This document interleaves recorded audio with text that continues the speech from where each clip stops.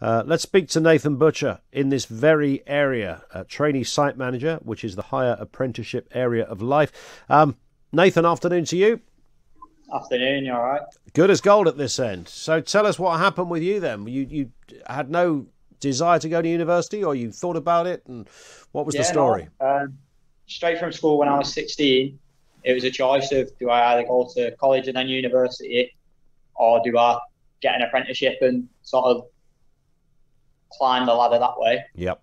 And it was a choice between law or construction, one uni or one an apprenticeship. Yep. So I decided to do a joinery apprenticeship. Started off when I was 16, and then it's just sort of gone from there. So this gives you, it does give you a qualification as well, right? Yeah. I started off, I did the joinery one for 3 years, straight from school. And then from that, I got a HNC level, like a level 3 MVQ in joinery and carpentry. And then now I'm on the higher apprenticeship as a trainee site manager. And then my first 2 years are a HNC, a higher national certificate. Yep. In site supervisor. And then it can lead on to a higher national diploma. So sort of university.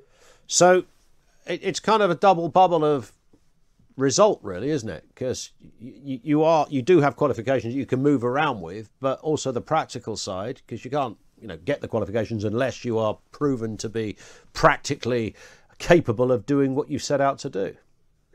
Yeah, that's the thing. By all means, you could go to university, get the same qualification straight off the bat, but then it's finding a company and proving that you can actually do the job, because stuff that you learn at uni, while it's all nice and well and we're learning it now at college, putting it into practice on site is a completely different story. Of course it is. And it's just learning how to deal with people, how to manage people. And you're earning money as well.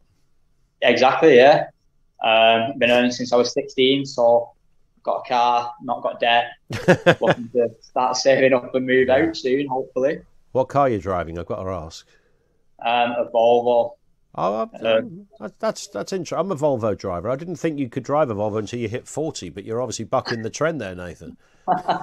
It's a B40R design, so it's a sport one. Oh, I know the one, yeah. I know the one. They're pretty tasty things. So the grand plan then, what are you thinking of doing? Is this eventually going to lead to starting your own business, or what are your thoughts in that respect of the future going forward?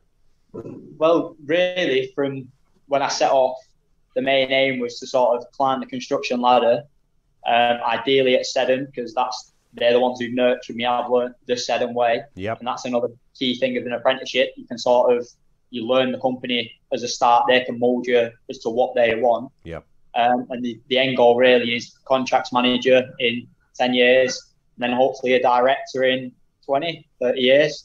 Fantastic. So that's what the goal is. And it sounds like you're absolutely on that journey. Nathan, thank you. Great to have you on with us as well. Nathan Butcher, Trainee Site Manager. He's doing a higher apprenticeship course there. I mean, these are extraordinary stories, aren't they?